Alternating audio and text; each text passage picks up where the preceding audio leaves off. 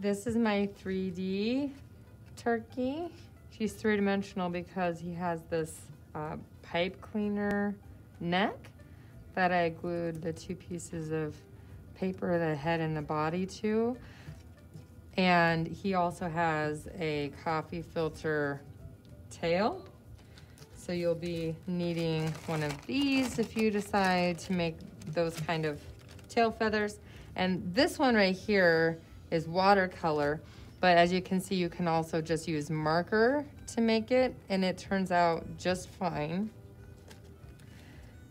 Something that I use a tool to make the perfectly round circles is I used one of these.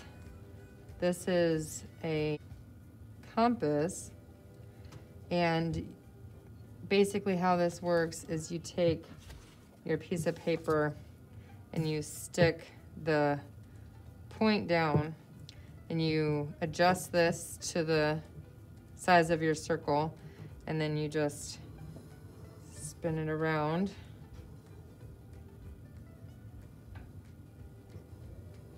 To make a circle, okay? And it's not easy, but as you can see, you get some pretty perfect circles out of it. And I have two of these that you could borrow to make your circles if you decided to make a head and a body like this for your turkey.